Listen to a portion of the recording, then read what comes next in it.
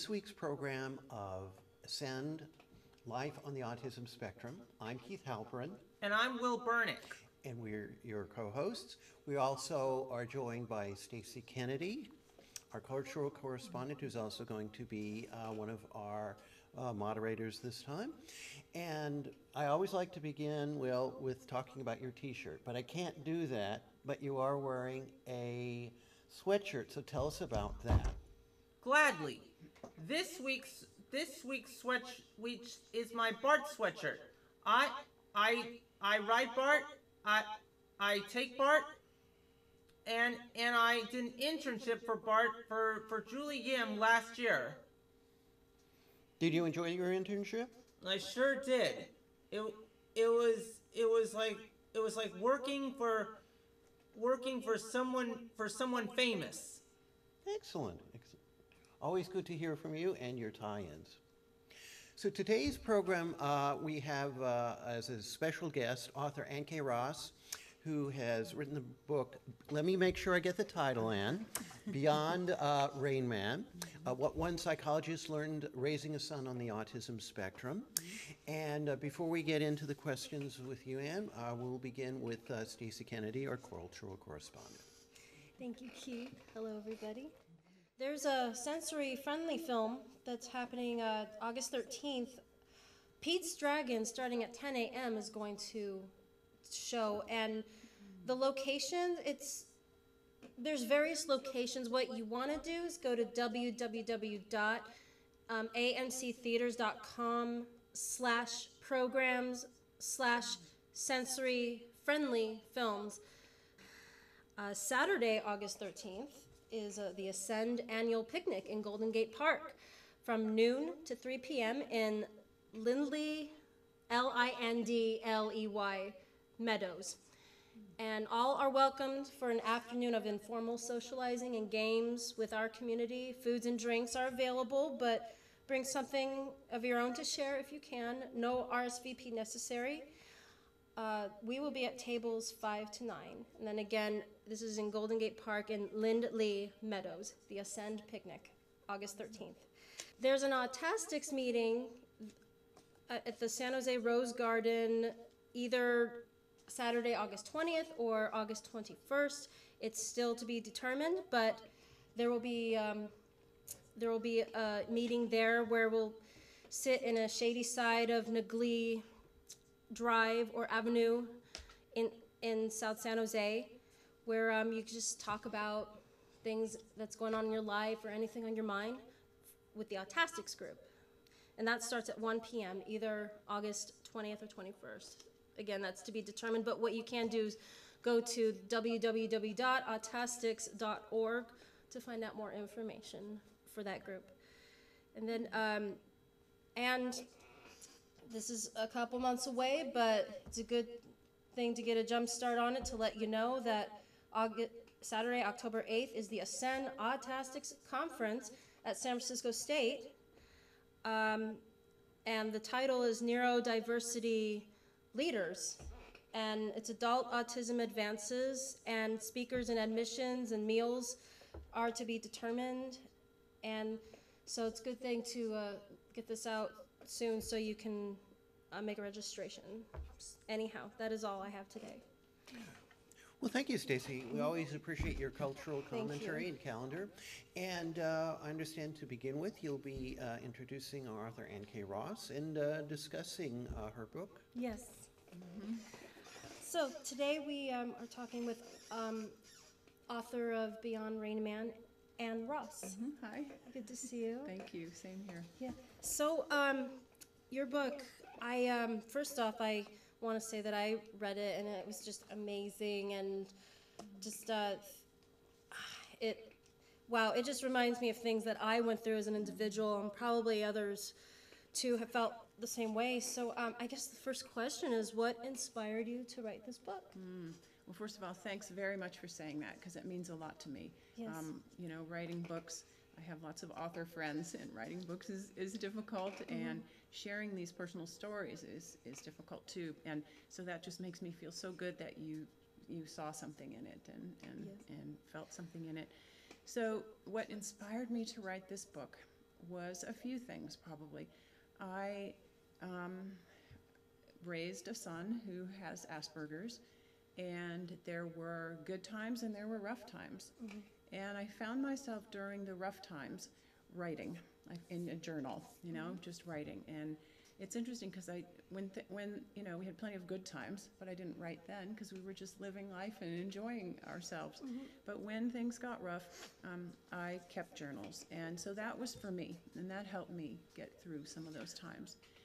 And then I also work with mostly children on the autism spectrum, and I felt at some point that maybe if I shared some of these stories, it would be helpful. It would be helpful to other parents, and it might even be helpful to the professionals who work with kids on the spectrum, teachers, psychologists, professionals in the schools and privately. So that's why I wrote it. I wanted to get that out in the world. I mean, I'm a school psychologist. I help people, and I hope my book helps people. Tell us about your background as a psychologist and how you came to work with youth on the autism spectrum. Okay. I've been a school psychologist for 31 years. I'm starting my 32nd year next week. And of course, I've worked with all sorts of children. School psychologists do some counseling, but mostly they do testing to see if kids have either a learning disability or a social disability. I've worked with kids from age 3 up till 21. And what else? What was the second part to your question? How you came to work with youth on the autism spectrum. Thank you. That is a good question. So when my son was 11 years old, we finally figured out that he has Asperger's syndrome. And that, of course, was very important and emotional time for us. And it also made me then, of course, more interested in the autism spectrum. And, you know, my son is on the autism spectrum, and I work with kids. And now I could understand a lot more because of my experience with my son. So I've learned from my son, and I've learned from the kids that I've worked with. And so now I work with all kinds of kids, but many, many kids on the autism spectrum. In the book, you say you have kept diaries for years. Tell us about that process. Well, that's like when I was talking with Stacey about when things were difficult for us as a family. I found myself early in the morning or late at night or whenever I was upset. You know, I talk in the book about my son's meltdowns, and even parents have meltdowns sometimes. So I would get upset, and I would find myself going to write in the journals just about everything, about what was so hard and what I didn't understand, and then later what I did understand. And it helped me somewhat to be a better parent, but it didn't fix everything because we're all human. How did you translate the diaries into a book? So with these diaries, I knew that I wanted to share some of what was in there, maybe not everything. And I had this idea of writing lots of short little pieces, not, you know, one long big book like a novel or a long memoir, but short pieces. And so what I ended up doing was categorizing them in different areas. Like there's a section on sensory defensiveness, and I would show some scenes with my son being, he couldn't tolerate having sunscreen put on his body.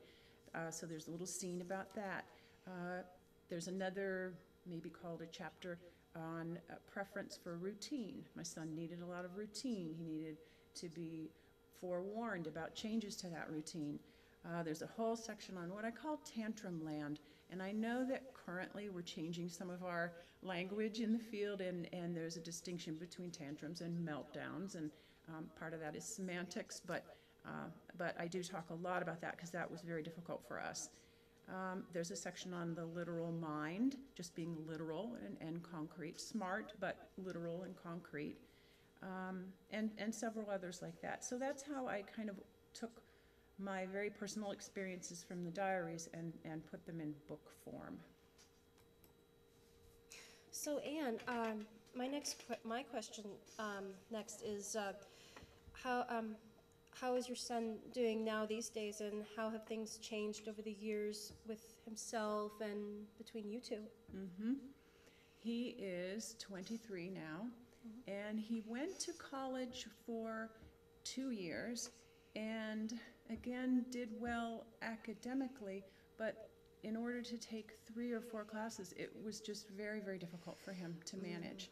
So he has stopped going to school. He also said something that was very interesting to me, and that was he listens to podcasts of things that are interesting to him, which are a lot of things, politics and computers and lots of things. And he told me that in 1 year of listening to podcasts, he learned more than he learned at 2 years in college. So he learns differently, we know that, and he needs to figure out how he learns. And he also is very articulate about the weaknesses in traditional education for kids on the spectrum, kids and young adults. And so he is currently working almost full-time as a lifeguard at a community pool. He's been doing that for years. He's a big strapping guy. He's gone in once or twice, and he's also this summer, identified anaphylactic shock in a young girl and a stroke in an older man. So he's got his interests, he's loving it. I also feel that, as a parent, we're always worried about our kids. We want to know, what's your plan? What are you going to do next? Are you going back to school? All these things. But I also feel like he's a 23-year-old boy, and he's trying to figure that out. And I didn't do everything in a linear way and the way that you might expect. So you can kind of tell that I'm quite proud of him. And things are so much better in our family and between him and me in particular. He and I can be kind of stubborn, but now we understand each other better. We still get stuck a little bit in those times where we're not understanding each other's perspective. But things are so much better. He's a really great person. That's good to hear. Yeah, thank you for asking that. You're welcome. Do you work with parents of kids with autism personally? Yes, I do. So as part of my job, I do a lot of assessments. I do some assessments that for the first time, we're figuring out that a student is on the autism spectrum, and they might have previous diagnosis of attention deficit disorder or obsessive compulsive disorder. I call it a diagnostic salad. A little bit of this, a little bit of that. But when you look at it, it truly is the autism spectrum, and it makes a lot of sense to me. So then I have to talk to the parents about that I've assessed their child. Their child is on the autism spectrum, and so they come in and meet with me before any group meetings that we have. I do this privately and personally with them, and I talk to them about the spectrum and what the autism spectrum is. Some parents already know. A lot of parents don't know. They don't know what that is. That autism word scares them. So I try to educate them about the breadth of the spectrum, and I try to educate them about what helps their child in school, what can help their child learn and help them socially. So that is a very challenging part of my job. It's also a very emotional part of my job. Some parents will cry because they are upset, they don't understand. We're still dealing with the stigma around the word autism and the identification of autism. But what I do appreciate is that at times a parent will come around the table and hug me and say, I'm so glad you know what we're going through. I'm so glad you have had this experience too. So that's helpful to me. We're now going to be joined by fellow author and Ascend member Anne Ross, who's going to be asking Anne some questions. Yes. So I've read your book. Thank you. And I really liked it. Thank you. I, like Stacey, could really empathize with many things. And one question I had many questions. But one question is when I was reading the incident about, well, it's a two-part. The incident about your child taking a shower, and you always helped him wash his hair, right? Did I understand that? And one time there was a little something happening, and you said, no, I'm not going to wash your hair. So he balked very much, but then you left, and guess what happened? Yeah. He did it. Yeah. So this really touched me, Yeah. because to me, and that's my second question, I am not, I think diagnosis, I'm myself on the spectrum, and diagnosis, I'm a two-side about it. And as also you do tell parents, you evaluate yourself and you give diagnosis too. So I'm wondering, how do you, because it seems to me the child then no longer has that opportunity to balk, but be left alone and do it anyway, sometimes, grow. And I think this is a very, very important thing as an autistic person. So I meant to ask. That's such a good, deep question. And you know, what I have to say is that a lot of this is parenting, period, of any kind of child. And the differences in the parenting styles. So I do talk about that in the book, where my partner and I have differing styles, and that is very, very difficult, especially with a kid who is rigid like that. And I think the incident was that my partner was gone, and so it was my turn, and whatever happened, yes, I said, I'm just not going to do it this time. And, you know, and I risked a meltdown or a tantrum, you know, an outburst. And like you say, it was a done deal. He clearly could do it.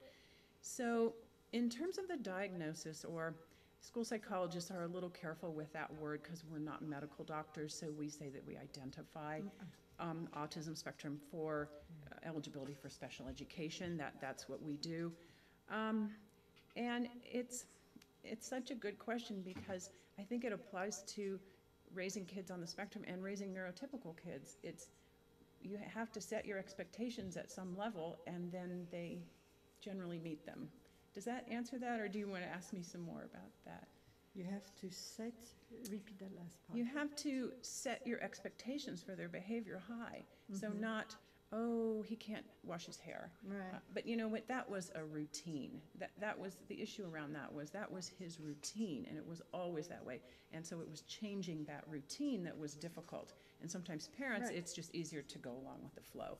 And I had enough of that Right, routine. right. So I understand. yeah. I just feel like it adds up, the routine thing. Yes. Often, to me, a kind of not letting the child be too. So I'm a little bit, I am of two sides, you know? No, I do understand that. So you mean, like, I think we're saying the same thing. You mean expecting the child to meet that expectation. Yeah, I agree. Over the last dozen years or so since your son's diagnosis, what have you noticed as a change in the overall understanding of autism in the autistic community? Well, as you probably know, the diagnostic category has changed in the DSM, so that and there's also tons of media now about autism and the spectrum, and celebrities, kids. That's what grabs people's attention. So the thing that I've noticed the most is that there is absolutely greater awareness of the spectrum, and maybe we're working toward greater acceptance of people on the spectrum. I do see that happening. We have a ways to go. But the thing that we still need is that there still are many professionals who don't understand. They still have this really old notion of what autism is, something that we studied in grad school 30 years ago. It's not that. So that's where we need to work, is understanding the range of needs and the strengths and educational and social needs. So ultimately I'm optimistic. And we have come a long way. Excellent. And then finally for me, what advice would you give to parents? What resources are available to them when they find out that their child is on the spectrum? Right. When I learned that my child was on the spectrum, I ran to the bookstore, which is still a good thing to do. You can run to the bookstore, you can run to the library, you can get books. There are authors, there are people on the spectrum now are writing about their life stories. There's excellent work out there and helpful to parents. So reading is good, but now we have the internet and online communities, and there are online communities. You can go on Facebook in your local area. Chances are you're going to find parents in your school district who are chatting together, and that is huge advocacy for parents getting what their kids need if they're having difficulties with the school district. And there are community organizations that people can look at. So I do encourage parents to reach out. Don't be isolated. We were for many years. Reach out in any way you're comfortable. Books, online, there's support groups for parents. Excellent. And are there any upcoming events? Thank you. About my book, I'm doing some readings and some talks. Generally, I'll read a little from the book, and then we'll do a Q&A, and parents and professionals are welcome. I'm doing a talk at Moe's Books in Berkeley in September. Also, the San Francisco Main Library on September 14th. I'll be at the Marin County Office of Education on October 1st. Then I'm on a Litquake panel on October 9th on the politics of parenting, and that's at the Mill Valley Library. And then finally, I'll be talking at the Ann Martin Center, which is in Emeryville, on October 20th. And all of these things are on my website, which is www.beyondrainman.com. Thanks for asking. Excellent.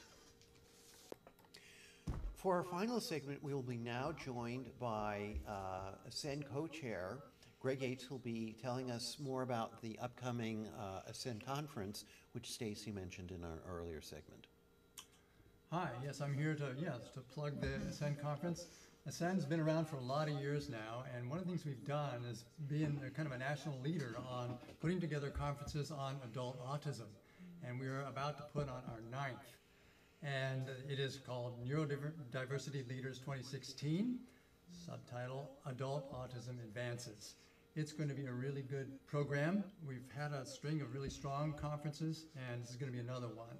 We have keynote talks by Sandra Williams, who is winner of the she's on the autism spectrum and winner of the Ohio State Governor's Award for Courage for her amazing life story and coming to a position of, coming from the depths of difficulty with autism to becoming a leader on the national stage for cultivating young leaders on the autism spectrum. And then we also have another keynote speaker, Hackie Reitman, who's a physician and the founder of the website, what is it called, differentbrains.com, which is a neurodiversity community website. He's an interesting fellow, a dynamic speaker, and a former pro heavyweight boxer, as it happens, called the Fighting Surgeon. Anyways, that's just our keynote speakers. We've got a great program of panels and breakout sessions. To find more about it and to get tickets, go to aascend.org. There'll be a link. There's a link right at the top. You can click there to get more details on the program and to buy tickets. So hope to see you there. That's October 8th. Thank you. There you go. Last thing about that, Greg, where will it be held? Thank you. It will be held at the Seven Hills Conference Center at San Francisco State University. It's a beautiful room. It's great for people who have sensory issues because there's a lot of natural light. We've had many conferences there in the past. It works well for us. Excellent. Thank you, Greg. If someone wants to find out more information than is available on the website, is there any way of contacting someone with Aascend? Yes, go to the Aascend website and look under Contact Us. There's full contact information available there. Excellent. Including phone number. Yeah. Perfect. Well, thank you very much. And I believe for this week, this is our show. So for Aascend Life on the Autism Spectrum, I'm Keith Halperin. And I'm Will Burnick. I'm Greg Yates. I'm Ann Lord Devon. I'm Ann K. Ross. I'm Stacey Kennedy. Thank you very much. Until we see you again, have a great week or two.